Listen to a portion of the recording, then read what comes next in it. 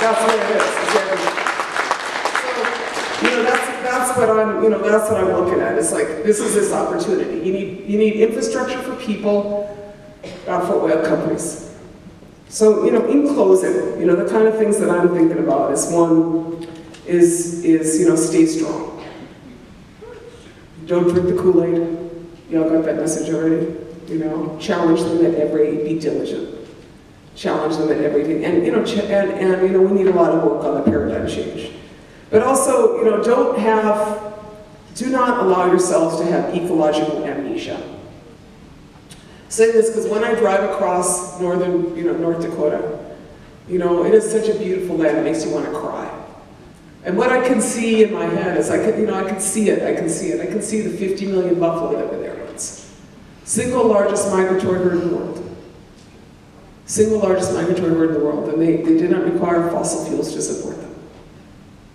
28 million cattle need fossil fuels. 50 million buffalo did not. That is what belonged on that land. And in that same ecosystem was 250 species of grass. Some of them were 8 feet deep. And that's how you kept topsoil. The combination between buffalo and those species of grass. And the resounding of those hooves as they would move across the prairie would just change a whole ecosystem, the vibration that exists in the earth. The same territories that, in our territory and further east that had, billions of passenger pigeons. So think about what this world was, and then also don't forget it. Don't forget it. Because one of the saddest things is when people don't remember. Like, I don't want to be the people that say, hey, we used to have wild rice. I want to be the people who have wild rice. I don't want to be the people that say, hey, we used to be able to drink the water up here. I want to drink the water. And I don't want to be the people that forget that we had that. Because that is, such an egregious thing to lose that. Matthew King, one of the great Oglala chiefs, I had the privilege to know him as a younger woman. He said, I heard him say one time, he said, the saddest thing, it's the only thing that's sadder than an Indian who isn't free, a native person who isn't free, is an Indian who doesn't remember what it's like to be free. I was like, that's it, man. I'm not going to forget that. I don't want to forget that. So for us, that is, what this is about. Is this moment in time is I ain't gonna forget, I ain't gonna quit, I ain't gonna back down.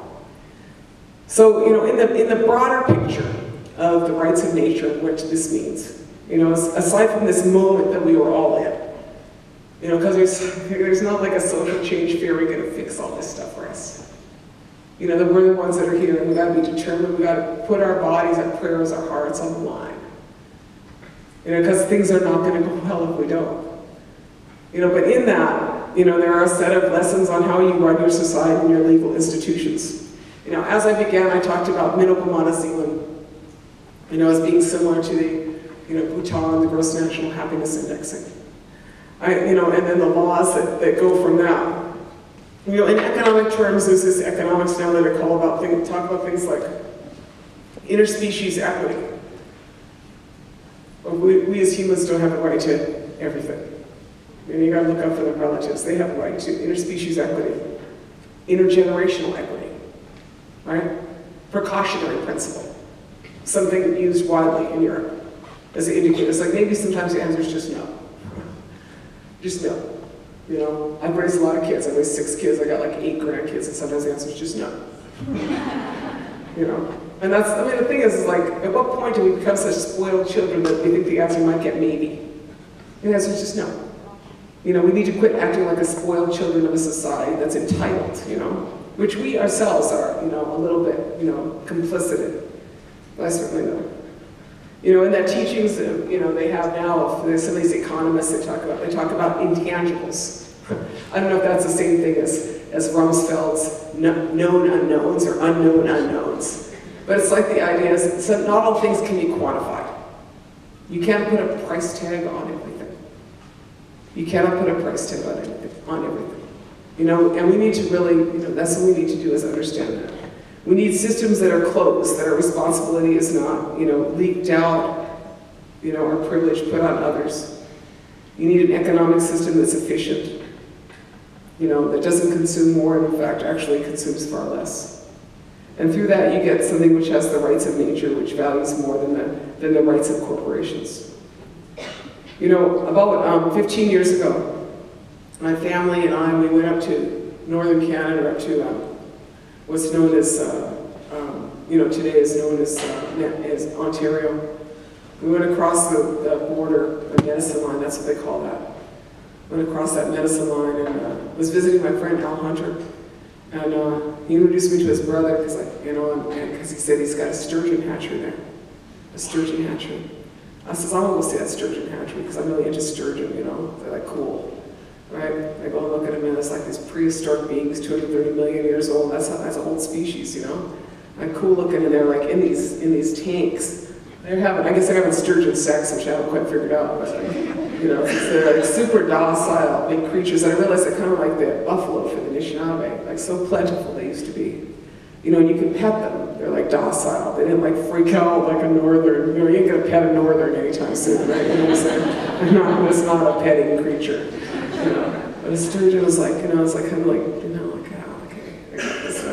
So I was doing that, and so I said to my friend, so Joe, this guy runs a sturgeon hatchery. I think it's like the largest sturgeon hatchery in Canada. It's one of the largest in the world. But he says, they call him Sturgeon General. I'm like, this guy's I'm hanging out with Joe, the Sturgeon General. He says, Joe, can I take some home? He says, yeah. You know, so I come back the next week with, you know, 4 Indian kids in my Aerostar van and some bubbly thing hooked to my car lighter and a cold cooler, right? And I go up there, and it was like the same watershed, you know. So I get 5 sturgeon from him, and I put it in my cold cooler, and I, you know, get it all hooked up. And I says, so Joe, what do I say when I hit customs? You know, awkward moment at customs, right? He says, just say they're your pets. So, you know, my family, I'm going to say it's publicly known, the private, we are profoundly good smugglers. I've been on both sides of the border for many years. You know, half my family lives north, so I'm like, I don't know about your border, man. You know, so we bring those home and we put them in the lake. Put them in the lake. Round Lake. That's where I live, Round Lake. So it's the last Indian uprising in Minnesota. That's what it's called technically, last Indian uprising. I say we ain't done yet. So anyway, up there in Round Lake, farming Round Lake, and you know, and then I go talk to the tribe after that. And yeah, pretty much that's right. It was like, so I go talk to the tribe after that, and I said, I go talk to the fish biologist. His name is Randy Zorman. I says, Randy, I said, Randy, I put some sturgeon in the lake, and he goes like, he actually went like this. He's like, do you have any idea how many laws you violated with them? And, you know, those laws make no sense. The sturgeon are in our ecosystem. They belong here. You know, they were violated, they're taken out. Our people lost them because our sturgeon clan has no relatives. And my sturgeon people are sad because we lost our relatives and we want them back. I said, so I'll put them in a lake, and I already did anyway, by the way. So then he goes, and like, you know, a couple weeks later, he's like up researching, and I find out he's doing all this research. And now my tribe has one of the largest sturgeon restoration programs in the region. You know, hundreds of thousands of sturgeon, and every year. And every year my family goes out there, and then, you know, my first grandchild was born 10 years ago. His birthday was 2 days ago. I said, my first grandchild was born 10 years ago, and you know what clan that kid was? It was sturgeon. That's cool, huh? That's cool. That's how the Creator does things, you know. So I said, hey, you know, when he was born, a little dude, and I says, and then we go out there now, and I says, there, see what Granny got you? And she's religious, right? So it's good, you know, and it's you know, but it's this process where we reaffirm our relationship to our relatives, you know, and you cannot let them, you know, keep them. But I also did not bring the sturgeon back to have them run a pipeline across that same territory. You know, that's that responsibility you have to your relatives, you know. So I take that seriously. So you know, I tell you that's the difference, and you know, I stuck to that. You know, sometimes people get their feelings hurt when I say there's a white man's law and the Creator's law, but that is it. You know, if you have a regulatory system that is run by a bunch of corporate criminals, you cannot tell me that's the law. You cannot tell me that's justice. And out there in North Dakota or Standing Rock, we're called protesters. I'm like, you guys are criminals. You're terrorists. You're trying to destroy our water. Yeah, don't call me a protester. You know, I'm protecting that which is our value. So, You know, it's a moment. We're all in it. I'm leaving you with a quote. When I was, a couple of years ago, I was reading my friend's Thunder Valley Community Development Corporation. Thunder Valley Community Development Corporation on Pine Ridge. Remarkable work, Nick Tilson. So I was reading their annual report and I was like, man, that's cool. And I've come across this quote there. As I call up Nick, I says, Nick, can I use this quote? It's too cool, can I use this quote? He's like, Auntie, I gotta tell you where it's from. So he says, this is what it tells me, this story. He says, a couple years ago, there's a bunch of us Lakota men was in a sweat lodge. He says, we was in a sweat lodge, and in that sweat lodge, we was all complaining around before we got started and whining around about who did what, and tribal council did this, and talking smack. But for all of you who are non-Indian people, I don't want you to think that Native people do that ever. There's been a bunch of crybabies basically in there, so what's going on, He says he was down there complaining around, and I said, wait, then we got going on that sweat, the spirit came into that sweat lodge. And so he said, the spirit came into that sweat lodge. The spirit spoke to us. He said, Albert, he said, this is what the spirit said. The spirit said, how long are you going to let others determine the future for your children? Are we not warriors? When our ancestors went into battle, they didn't know what the consequences were going to be. All they knew was that if they did nothing, things would not go well for their children. Don't operate out of a place of fear. Operate out of a place of hope. Because with hope, everything is possible. Time is now. Movement's here. Miigwech, thank you for your time.